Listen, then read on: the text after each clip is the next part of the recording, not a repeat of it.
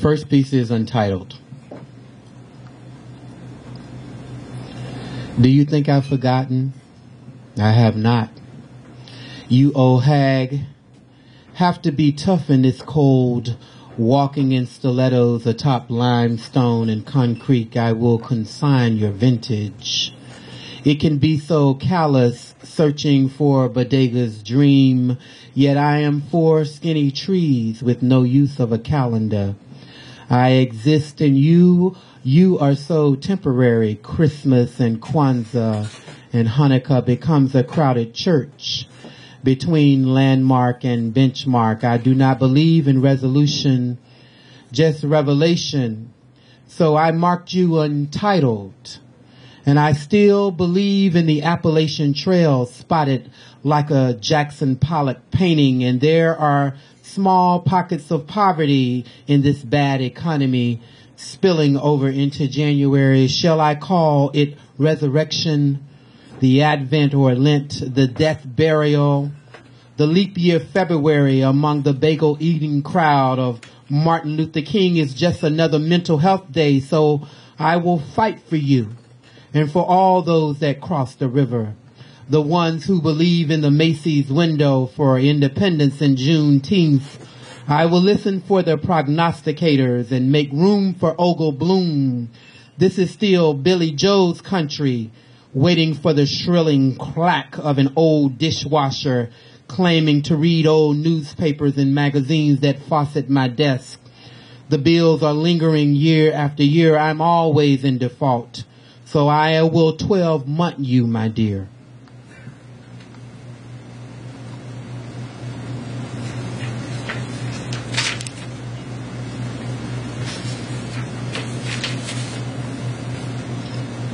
Dune Shack. Did not realize the rain came and washed it all away. Everything is just so kitsch.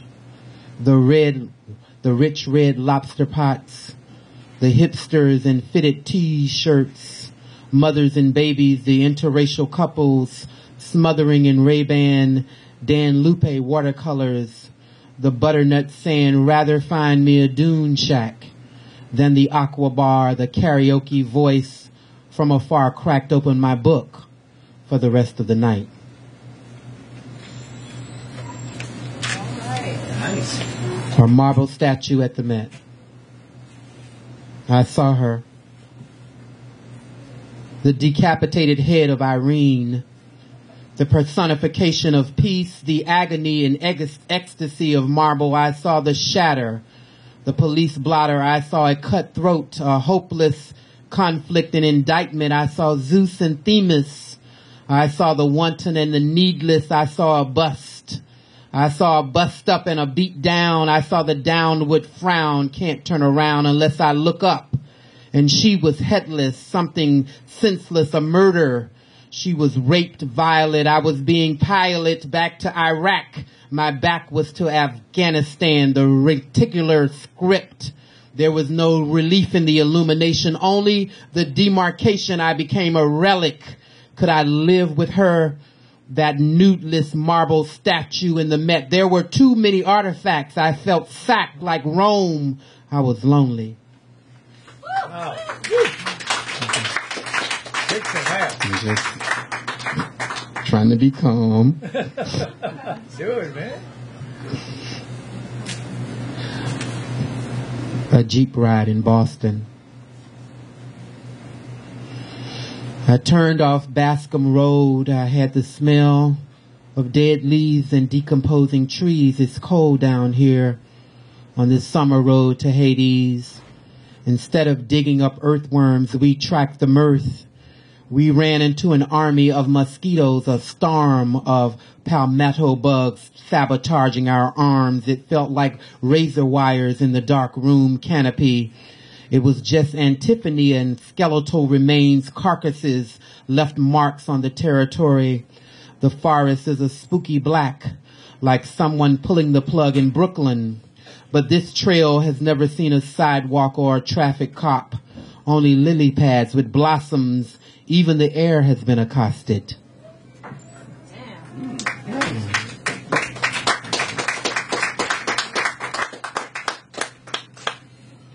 Dorian Gray. We spill into the street, two overstuffed receptacles, each word rhyme and each feet marking time with square faces. The traces of Guinness, Twist and Twain and George Bernard Shaw standing arm guarding the reliquary of voices unspoken, Maya and Aviary and James Baldwin in slant phrases. The newspaper litter the walls, the table are Faupo, the names left out is Shaw, but all is forgiven. These fragments are testaments of the village. High voltage idle the room in communion on a stool until the study finish, until times replenish. Then maybe the bard will recite, and the gray and the enlighten and the linger at the door. I wrote that at Dorian Gray. I was feeling it.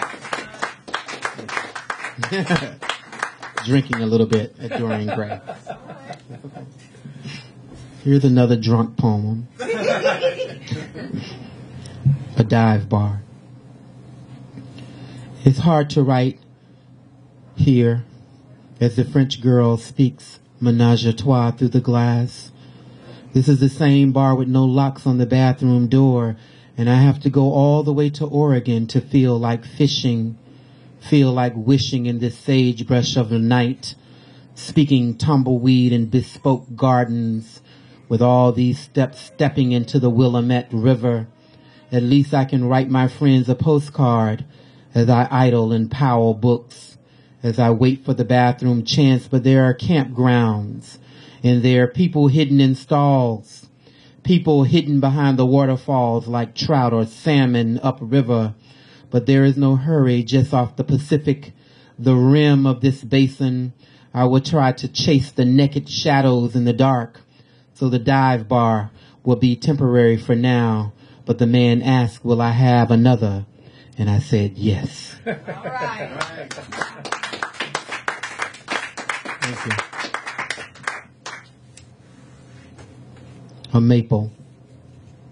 I ran high in Lehigh Valley for some local color. All those torches around, all those Thomas Jefferson circles, they remind me of Grandma with a fresh silver rinse. All that fire and nothing to condense still confront me with the dialogue between the bass and the viola. I hear Prokofiev, glissando, and the mighty cello. There are red stripes on the back of the Mendelssohn Stradivarius. Brahms is so sleepy and also precarious. The concerto ends behind Hotel Bethlehem.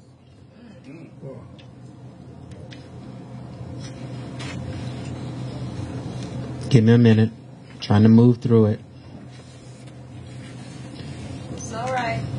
Alphabet City, Oregon, 2012.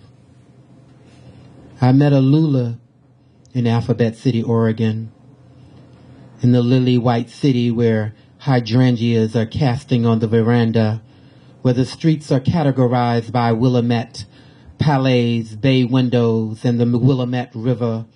She eye-groped my dick over crotches of quiche and buckwheat, over organic asparagus for breakfast, over goblets of port and homemade cookies on silver platters and ornate moldings in bed frames with duvets and 500 threads of cotton. She locked me behind the dressing parlor with a rocking chair and magazine on antiquities. It was the dead of summer, in the middle of the summer. I could hear the bird bath and the rowing of the kayaks. It was all pantry and closets filled with a bivouac of emotions.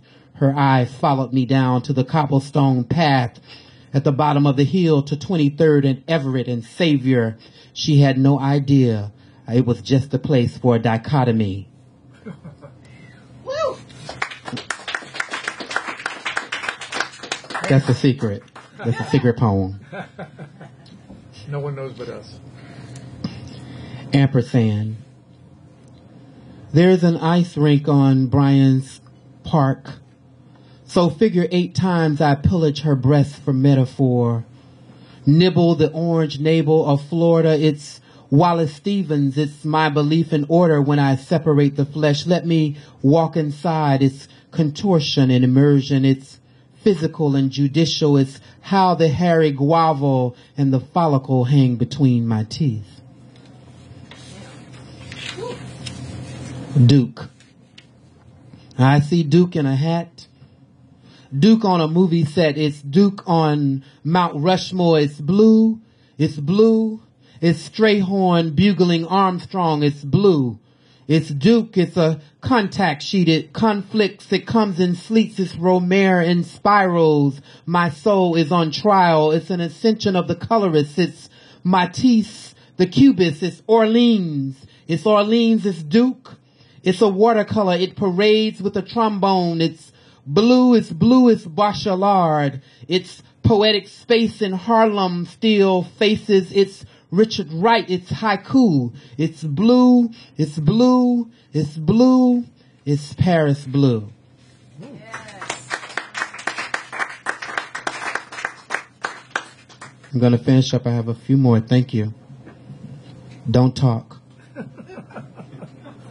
Don't talk about hanging from spirit, from effigy in southern tongues and trees. Call Gina Central Park 5, call Stop, call Frisk, call Profile, call Toe Tag, between liquor stores and churches, swamps and marshes, between black boys and 17 in Florida, in Georgia, in Louisiana, in Camden, in Alabama. Don't talk about this money paid for the grave mistakes of the police and people with rights and wrongs and privilege and charm, about Clarence Thomas and Jim Crow, and about the lynching and gasoline crosses and Bibles and libels and sedition and treason and reckoning. Don't talk about this shooting of a child on a jungle gym full of timber, full of chemical warfares, full of red lines and incorrectness and birth certificates without latitudes and Mercator maps, and blame ourselves for the decay, for the delay, the death, the snow. Don't talk about this spook, this sellout, the mouth, the mulatto, the passer, the passing, the 1/16th,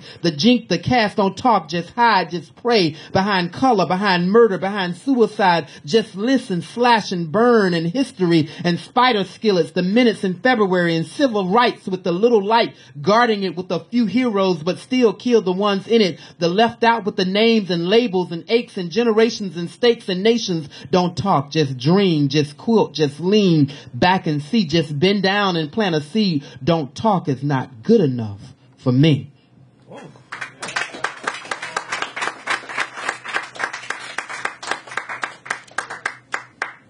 Bob Kaufman. Bob Kaufman is one of those poets from the Beat generation. I want to remember him. So they forgot about you, Bob. The Beat generation of yesterday, Corso and Kerouac, Ginsberg, and the other insomniacs. Maybe we do not belong. The weak, slim margin of impossibility. Maybe Nina Loy will write an epic of tragedy.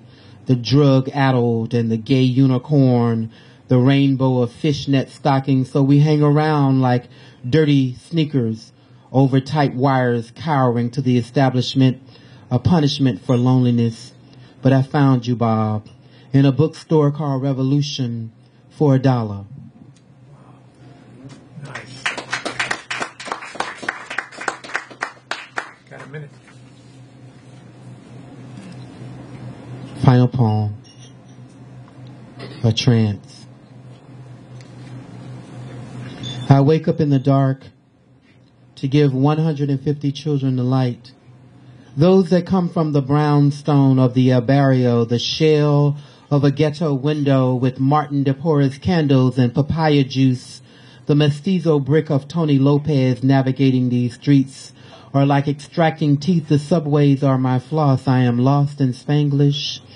I wake up in the dark to give 150 children the light, so I reinvent myself and I call myself for character and emotion, tell them I am Langston or Petro Petrie, or I wear the wig of Sandra Cisneros. I am just a small pedagogue that will not erode like a textbook, but my rhyme will be my rubric before I take my next breath. Thank you.